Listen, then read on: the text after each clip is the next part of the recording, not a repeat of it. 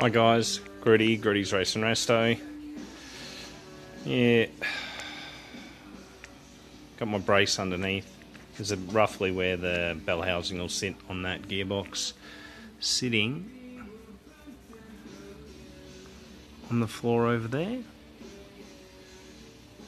Let's see if it, So that I'm about to put in here.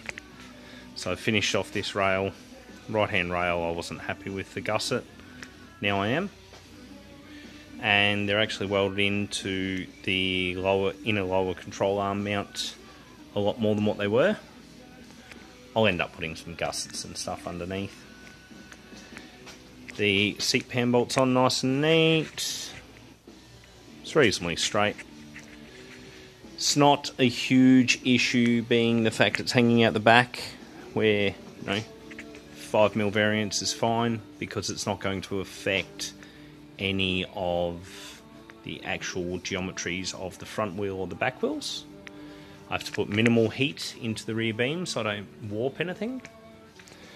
My bracing I had in here, I cut it out, nothing moved. It's nice and neat. I've put this in here. It never had a brace underneath, but I would like one.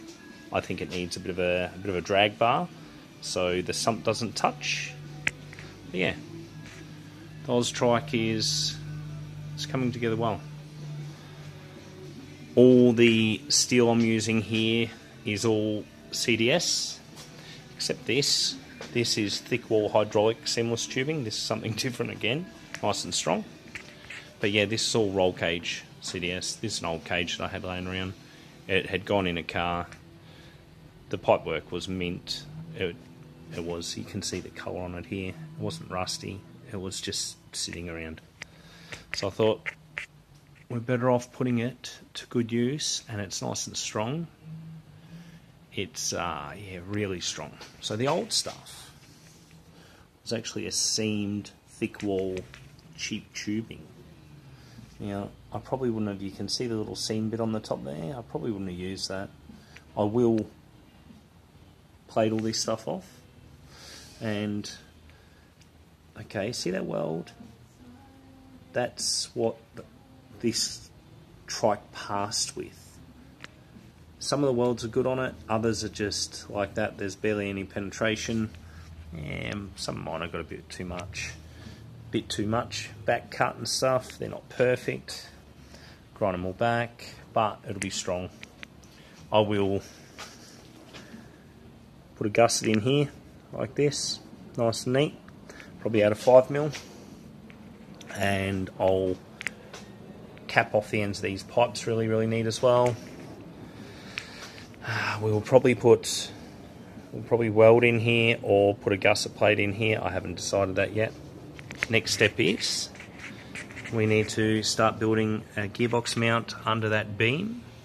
So right here on this torque tube there's threads, so I can't weld in between here because I don't want to affect the threads for the torque springs. But yeah, it's coming together. Take a little bit of time, but yes, I'll show you some goodies we got for it. This here is the auto flex plate. This was from, I think his name's John Burke. Good enough to sell me some stuff which I couldn't find very easily. This is really rare stuff now. And he also sold us this, which is an automatic Type 3 shifter. Spent a bunch of hours cleaning the gearbox, 50 years, I think it's 73, 72, 73, it should be out of something around there. Fluid's really nice. I'll put some seals in it. For now it's going behind the engine and it's going in, and it'll go in for mock-up. But yeah, wash 50 years of grime off. There was a whole lot of work. This is the torque converter. This will go to Mr. Terry at All Torque Converters. Awesome guy. Been a customer of his for many years. I would classify Terry a friend. If he rang me and needed my help, I would help him. Lovely guy, and he'll do a really nice clean on this. And it should be under $300, somewhere around that vicinity, to cut it open, clean it. He'll check all the snout, make sure all the bush and everything's good. Very attentive with the work that he does.